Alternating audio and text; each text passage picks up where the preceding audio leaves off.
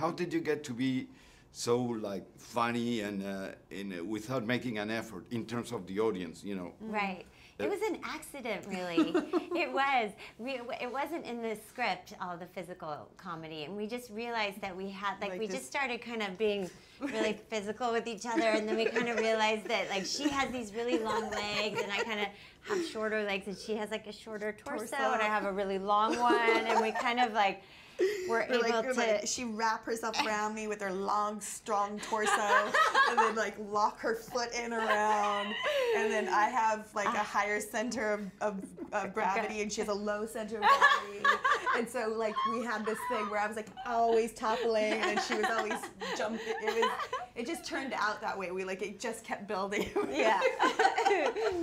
It was fun. Yeah. I love the fact that the three ladies become friends. Instead of fighting for this jerk, they become friends and they become very powerful. Can you tell us a little about that?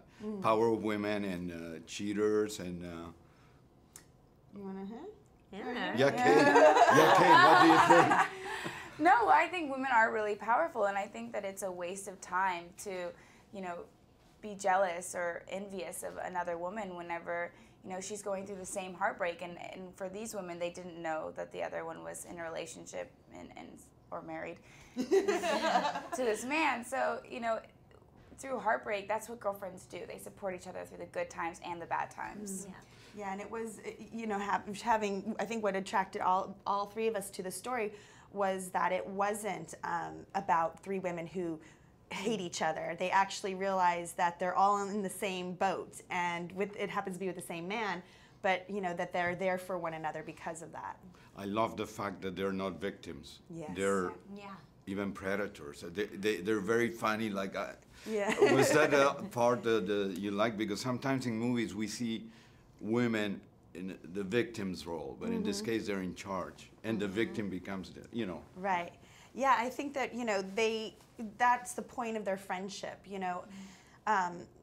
Kate, Leslie's character, Kate, you know, she's in this relationship with this man who, you know, she just lives for him, and she's given up all of her life for him. My character is very much her own person and has done her own thing and hasn't given her life up for a man. She's young, and she's kind of just coming into the world of like making those choices for the first time. And what happens is that we get to show one another, you know, using our strengths and weaknesses. She shows me how to be dedicated to, you know, the friendship. I show her how to be dedicated to herself. We show her what could happen if she does either thing that we did. And also how to be free and how to be, you know, a free spirit. And we all show each other through our weaknesses and our strengths how to be better people.